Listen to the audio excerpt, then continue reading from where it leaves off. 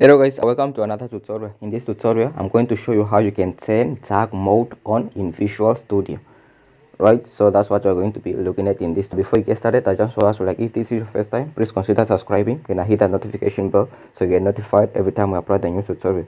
So with that being said, let's get started. Now as you can see, I already have my Visual Studio open up here. So this is in light mode. So to turn dark mode is really just simple. All you have to do is just come here to settings, right, come there and then click on color theme here, right.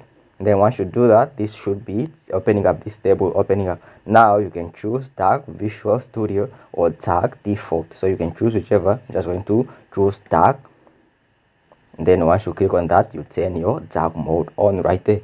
So yeah, that's how you can turn dark mode in Visual Studio. Like I said, it's really simple. So I would prefer to work in dark mode if you spend a lot of time writing code, so dark mode is much better. But yeah, that's how you do it. I hope you find this video helpful. If you did, make sure you give it a thumbs up, leave us a comment down below, and if this was your first time, please consider subscribing and hit that notification bell so you get notified every time I upload a new tutorial. So with that being said, that's it for this tutorial. I'll see you guys in the next one. I'm out. Peace, love, and unity.